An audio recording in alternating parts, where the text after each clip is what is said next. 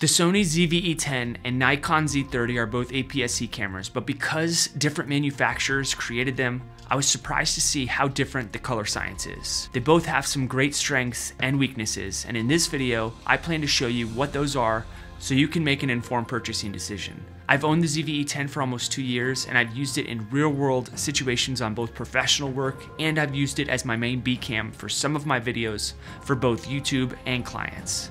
I've rented the Nikon Z30 from Lens Rentals to see if it's a better beginner camera than the ZVE10. The lenses I used for the photo and video test for the Nikon Z30 are as follows. The kit lens, a 16 to 50mm f3.5 to 6.3, a 50mm f1.8, and a 24 to 70mm f4. This was a nice matchup to the lenses I already owned for the ZVE10, which was a kit lens, the 16 to 50mm f3.5 to 5.6, a 50mm f1.8, and a 28 to 75mm f2.8. We are going to cover the side-by-side comparison, specs, and real-world usability. If you're into videos like this one, make sure to like this video so I know to make more videos like this one. And that's what we're going to cover today on the Film Alliance.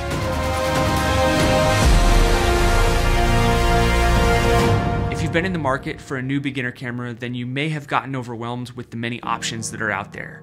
If you landed here, then that means that you're this far down the rabbit hole, and my job is to give you some clarity and peace of mind. Don't worry, either of these cameras will be great for you, no matter what you're shooting. If you stick around, I will give you all the similarities, pros and cons, and information that you need to make an informed purchasing decision.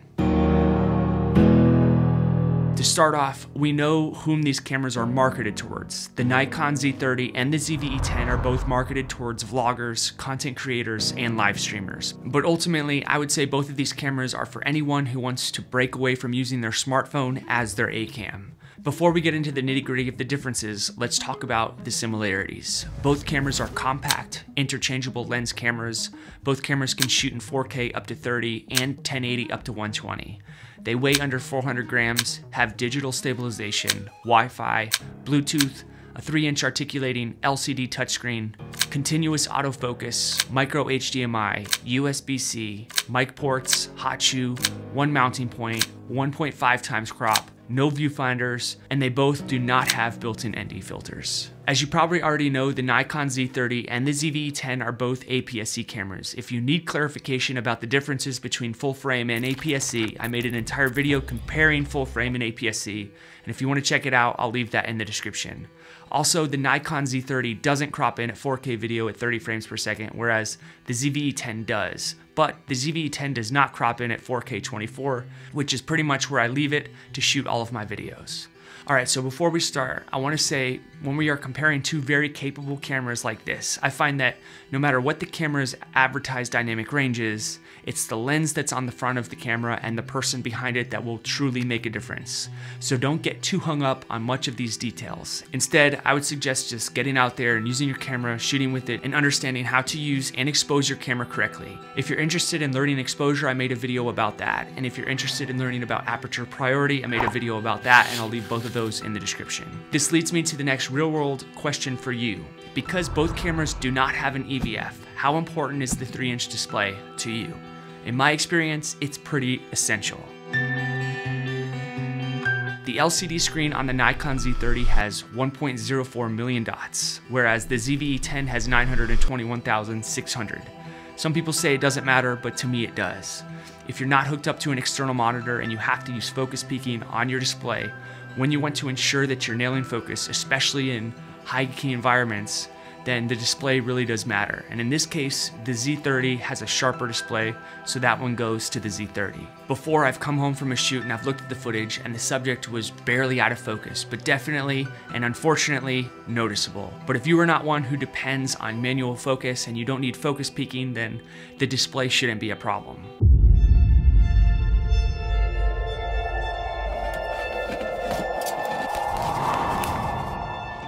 Here at the Film Alliance, I think we can all agree that one of the hardest parts about creating a video is finding the right music that perfectly complements the story you are trying to tell. You want it to be perfect, and you want it to carry the viewer seamlessly through the end of the video. Track Club allows you to do this by being able to infinitely customize the stems of any song, muting or soloing instruments, adjusting volume levels, and speeding up or slowing the BPM to match the energy of the video. It gives you a greater level of creative control over your sound, all without leaving your browser. The first step in my creative process is deciding what filters match the vibe I'm going for or a particular part of a video. I've been able to take my videos to a whole new level since I started using Track Club. Try it out for yourself. I'll leave a link in the description for a free 1-month full access trial. Now back to our video. Although both cameras have articulating touchscreens, I try not to touch the screen at all because finger oils will grease up the screen, making it much tougher to see in sunny environments. Rather than touching your touchscreen, I much prefer to have buttons to touch on the outside of the camera, and that leads me to the next topic, buttons. The Nikon has front and rear command dials rather than having both on the back, as the Sony does. If you're a Sony user, then the ZVE10 is easier to navigate because all of the cameras that I own are Sony cameras, so it made it pretty simple for me to pick up the ZVE10 and just know where everything is. But the Nikon has more buttons on the outside. Because of the wider variety of buttons on the Z30, then the buttons go to the Z30. The Nikon Z30 also has a mode and user preset dial, which is super helpful for hybrid shooters. Going every time into settings to change the modes of the ZVE10 is a bit of a hassle. So I really appreciate that Nikon Z30 included that on their body. Speaking about body, that's the next topic. The ZVE10's body is slimmer and has less of a grip, and I feel as though it could slip out of your hand easier. The Z30 is definitely better when it comes to ergonomics holding the camera. So either way, I would say purchase a cage for either one of these cameras because that will give you a better grip and protect it in case of falls. As you probably know if you've been watching my channel for a while, the first accessory I always recommend people to purchase is a cage. And it's not only to help build out the camera to give you more mounting points and protect the camera from drops, but it's also to give the camera a better grip. And that comes to our next topic. Both cameras have one mounting point and both have one hot shoe. What cameras don't have one hot shoe? Both cameras have USB-C, micro HDMI, mic ports, and the ZVE10 has a headphone jack, which is a game changer for anyone who wants to monitor your audio while you're out in the field. I wouldn't just gloss over this as a little piece of information or a little extra spec that the ZVE10 has. I think this is a big deal. I have the little ZV1 and there's been many times where I wish I could just monitor my audio while I'm out in the field, and instead I have to rely on the audio levels on the display. This gives the ZVE10 a huge advantage over the Nikon Z30, especially if you want to really nail that audio and make sure that you don't have any weird sounds coming in to your camera. However, they do both have a mic input jack for external audio integration. I also much prefer the full HDMI port that other cameras have because I've had to use micro HDMI ports in the past, like on my A7 III, for about 2 years, and over that time, doing a lot of shooting with it, it became loose. So even though both of these cameras have a micro HDMI port, if you use it a lot, you may have to repair it in a few years. And I can't imagine how expensive that would be just to repair it. Maybe the same price as getting a used ZVE10 or a Z30. But if this is your first camera and you don't plan on using an external monitor too much, then that shouldn't be a problem. Another thing to keep in mind is the hot shoe on the ZVE10 is on the left side of the camera, so if you wanted to add a top handle and you didn't have a cage, then that may pose a lopsided problem for you. Whereas if you purchased a handle without a cage for the Nikon Z30, you'd be centered up for some excellent balance. Speaking about balance, let's talk about stabilization. When it comes to stabilization, both cameras have a 1.5 times crop, so your images will not be very smooth depending on the lens you are using. So I would recommend picking up a gimbal for both cameras if it's in your budget. When it comes to handheld shooting, I would actually pick up a wider lens because that will produce a smoother shot for you than if you were to use a long lens. Also, the ZVE10 has the option of catalyst browse to capture that gyro data, which you can further stabilize in post. I'm gonna give this one to the ZVE10 because both of their stabilizations when I was walking handheld wasn't that great. And that leads us to our next topic. Both cameras have rolling shutter due to their electronic shutter, which is especially noticeable when you shoot with longer lenses. If you're shooting with the zoom lens, I highly recommend you pick up a monopod like the YC Onion Pinetta to stabilize that rolling shutter. If you want to know more about that YC Onion monopod, I actually made a video about it and I will leave that one in the description below. When When it comes to overheating, the smaller body of the Nikon Z30, which has no internal fan, has had an unpopular reputation for overheating, especially in warmer climates. It is said to overheat in warmer temperatures after 30 minutes of shooting in 4K. However, it is also said that in 1080, the Z30 can shoot for a little over 2 hours. I actually had no overheating issues with the camera as I shot in a pretty warm environment. I took it out into a warm and sunny climate for an extended amount of time, and I did not have any overheating issues. The ZVE10 also does not have an internal fan, but it doesn't have the same reputation of overheating issues as the Z30. If you're experiencing overheating issues for the ZVE10, you just need to go into the power setting option and then turn the auto power off temp to high. If you do this, the ZVE10 will last for about 90 minutes shooting in 4K if you're lucky. The Z30 shoots around 35 minutes of 4K or 125 minutes of 1080 before having to stop. The last thing that you want is to have your camera or camera gear overheat, because then it's lights out. And that brings us to our next topic. The low light performance of both cameras will be relatively the same because they're both APS-C cameras. I found that the base ISO for the ZVE10 when shooting in S-Log3 and the Z30 is 100. Also, something to keep in mind is I start to see grain once I start to get into that 1600 range. The ISO range for the ZVE10 is 100 to 32,000, while the Z30 is 100 to 25,600. The Nikon Z30 has a 20 megapixel sensor and the ZVE10 has a 24 megapixel sensor. They both can shoot in JPEG and RAW. With that said, the Nikon has a color science that I am really fond of, and between the two, I would probably go with the Z30 for photography, just purely off of looking at the images that I shot while I had the Z30. Both cameras offer different picture profiles that you can easily find in either menu system. The ZVE10 offers Cine 2, S-Log3, along with the HLG picture profile, and Nikon Z30 offers a couple different profiles such as flat and landscape, with some different picture looks and control options. All of these different profile settings are there to help you have more control when it comes to grading your footage in post-production. Also, the ZVE10 has shutter priority while shooting in video, so that's helpful to make sure your shutter speed is always under control. The ZVE10 is not weather sealed, but the Z30 is weather resistant, giving it an advantage over the ZVE10, which is definitely something to keep in mind, especially when you're out shooting in maybe rainy weather or snowing.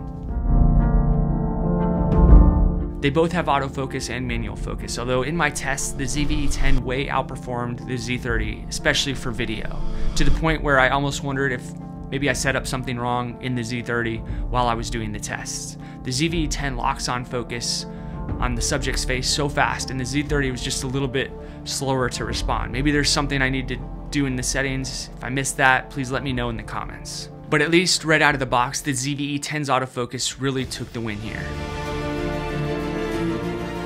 Both cameras take one SD card, which will make it difficult if you're hoping to have that backup card reader while you're shooting, maybe say a client work. You can always purchase an Atomos Ninja 5 because that will come with some media that you can have backup recording, but that's going to put you back about $700. So something to think about while you're shooting with both of these cameras if you plan on doing professional work. I noticed that the battery life in the ZVE10 was a bit better than the Nikon Z30. I have no idea why this is because they're both APS-C cameras. I was shooting in all different video modes and photography at the same time, and the ZVE10 just seemed to last a tad longer than the Z30, but it wasn't something that I would fret over, especially because batteries for both of these cameras are pretty cheap, especially off-brand batteries. So I wouldn't consider this to be a huge deal breaker, but the ZVE10 did last a bit longer. The native audio will be much cleaner out of the ZVE10 because it has a 3-directional mic. I always recommend using a mic setup because that will always sound much better than the native mic that's with inside of the camera. But if you're going to be using native audio, then I would go with the ZVE10, especially because the ZVE10 has a headphone jack. You'll be able to really zero in on the sound to nail your audio. Here's an audio test of the ZVE10 in the native mic that's inside of the camera, and I want to compare that to what it sounds like to the native mic that's inside of the Nikon Z30. This is the audio test for the Nikon Z30. I don't have any audio meter bars on my screen, so I don't know what's going on with that. The ZVE10 also comes with a windscreen, which makes it nice for windy environments. The ZVE10 has an intelligent hot shoe that can house a mic like the ECM B10. I'm not sure about what external mics you can hook up to the Z30. If you know, please let me know in the comments. When it comes to lenses, if you're on a budget, then you're going to want to go with the ZVE10 because the lens options will be a lot vaster and cheaper. Also, there are a lot more options for the ZVE10 than the Z30. That can be a huge advantage, especially if you want to take your videos to the next level. However, if you already are a Nikon DSLR user, you can just use an FTZ adapter, and you can use f-mount lenses on it with full functionality. The kit lens that comes with the Z30 is much better than the kit lens that comes with the ZVE10.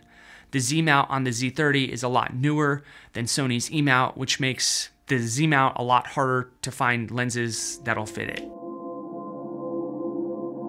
You have to ask yourself, what are you planning on shooting? You can clearly cross over both cameras for different uses. You can use the ZVE10 as a vlog camera and the Nikon Z30 to shoot sports and wildlife. If you plan on making talking head YouTube videos or vlogging, then I would go with the ZVE10, mainly due to its autofocus and its headphone port. And if you plan on doing just basic YouTube videos, storytelling, or fast-paced sports, then I would go with the Nikon Z30. But like I said in the beginning, either one of these cameras will help you achieve whatever it is that you're doing with your cameras, whether it's just photography or videos or even doing pro work.